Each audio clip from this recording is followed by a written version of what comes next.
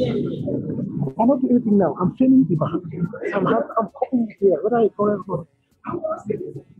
You shouldn't walk at any walk. I cannot do magic.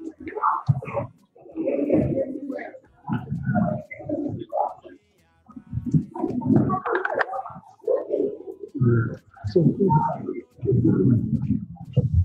wait.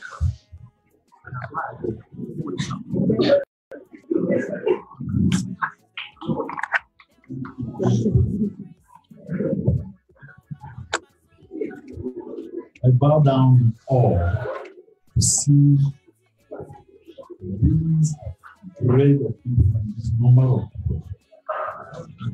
Turn now to see a native villager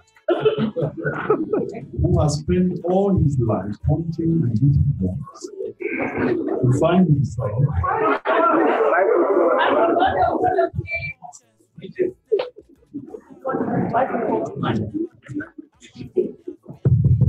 in the midst of these wonderful people, these warm people.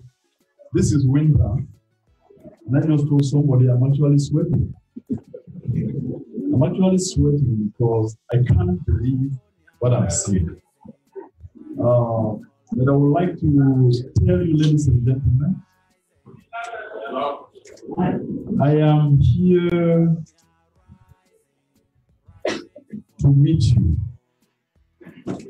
And I am here to let you know I have carried a burden. The people on the ground at home have carried the same burden. Something happened on the 1st of October 2017. And the weight of it still weighs me down. It gives me nightmares. And today, as we were preparing for this event, I asked your brothers and sisters, can we have the wreath? I asked them to give us a wreath so that as a symbol to those who have given their lives just for being who they are. It is nothing more than that. Just saying this is who we are. And the whole military of a nation was marched into southern Cameroon to massively kill people who had absolutely done nothing other than walk into a union which has turned so poisonous, which has turned so deadly. That is our only crime. And for all those who have made the supreme sacrifice, I ask for this wreath because we have to pay homage to them. We have to remember, if my history notes are correct, that there are wars in which you have not lost lives, but it was a war. But we are now here burying people into their thousands for no crime at all, other than that we join people. The time for that will come. Ladies and gentlemen, Southern Cameroonians of good fortune, shall we rise and pay homage to our dead?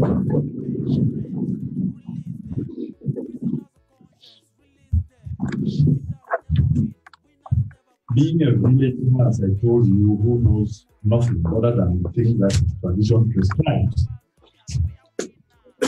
we go to the dead on our knees. So I am going to do that symbolic gesture to honor them so that their blood does not haunt us, or they do not feel that we do not give recognition to what they have sacrificed. Will you join me? Honor your dead. Those who can stand, please. You don't need to. You don't need to.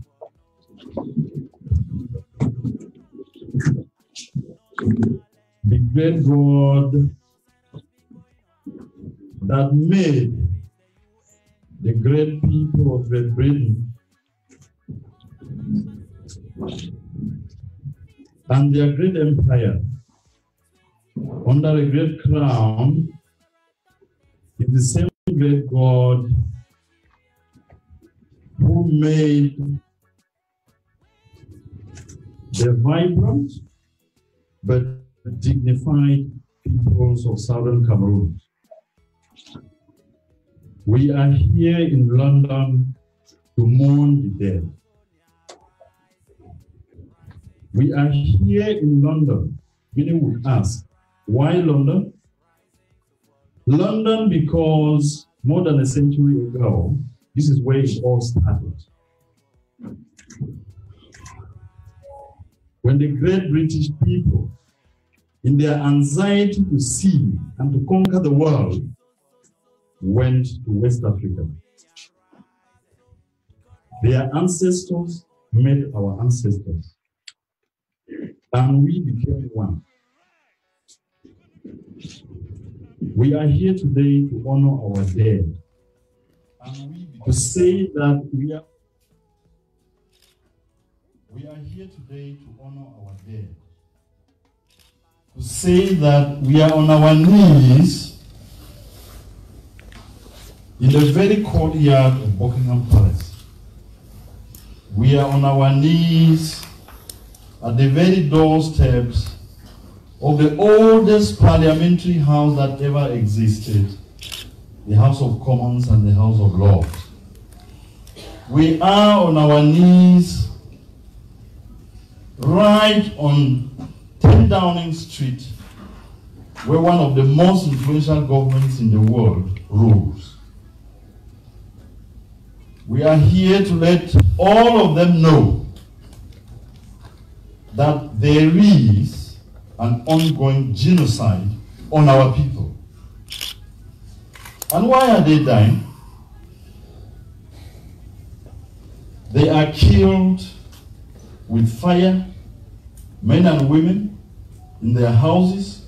They are killed from the air, children just demonstrating. They are killed everywhere they go. And we are here today to mourn the dead and to tell the great people of Great Britain that these people are dying because they choose to speak your language. It is what you bequeathed to us, and we held on to it. We are here to let you know that our people are being killed day and night. Our people are being killed for no crime committed, other than that they held on to a culture you left to them. The one final confirmation I want to give the world today is that in the name of all the dead, we would like the world to know that the one truism that was said by the great Kofi Annan, the former Secretary General of the UN, that, and I quote, a genocide begins with the killing of one man. Not because of what he's done, but because of who he is. End of quote.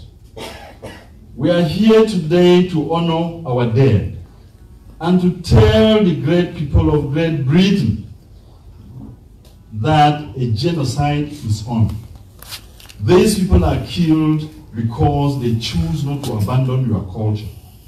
They choose to hold on to what they valued as your high values. They have held on to it, and they are killing them. If the French have chosen to stand on the side of our killers, where are the English, for whom we are being killed because we speak your language? We prided ourselves that this, we call it the Queen's language. And you sit and they kill our people. What you want is to have 500 million human skulls piled into some corner of the world, as we saw in Rwanda. The violent killers from across the Mongol are going to give you soon enough. What did you say? But why do we have to send wait? a comment, I don't know. Why do we have to wait? To send a comment. No, I mean you. What is the comment? Have we not buried enough? Yeah, I don't know. Haven't we buried enough? Emanuela or myself. Oh. And God, what did my people do to deserve this? What did our people do to be killed just for being who they are? And is there nobody in the world to listen to us and stop these brutes from killing our people? Can somebody not stop them? My brother, why should we leave what? Our people are being killed and nobody asks a question. God, let somebody hear us in the world and stop these brutes from killing our people. There are still people left in the world. Somebody has to stop them. This cannot go on. This cannot go on. The pain is too much to bear.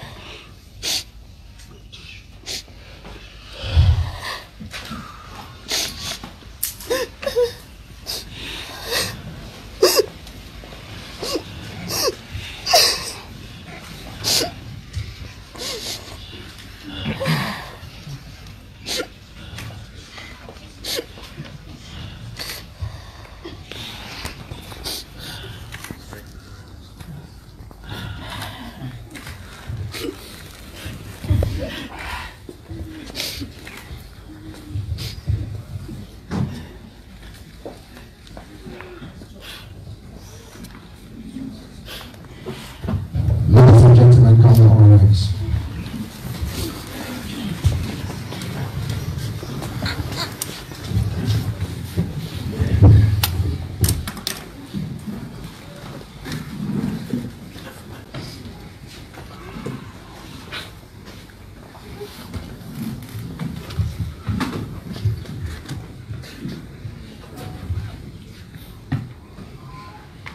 I don't know how to sing.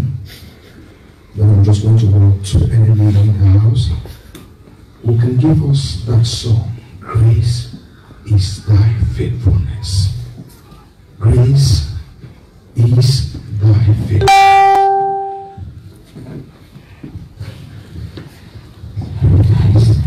I want to just think of someone who received. Why you always born? Please, Mom, can you sing for us, please? Grace is thy faithfulness. Grace is thy faithfulness. Morning by morning, new mercies I see. All I need, thy hands has provided. Grace is thy faithfulness, Lord, unto me. Great is thy faithfulness. Great is thy faithfulness. Morning by morning, new mercies I see. All I have needed, thy hand hath provided. Great is thy faithfulness, Lord, unto me. Great is thy faithfulness. Great is thy faithfulness. Morning by morning, new mercies I see.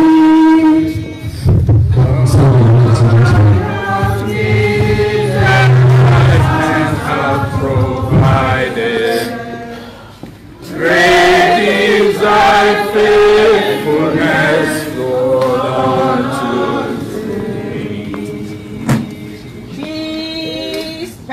perfect peace.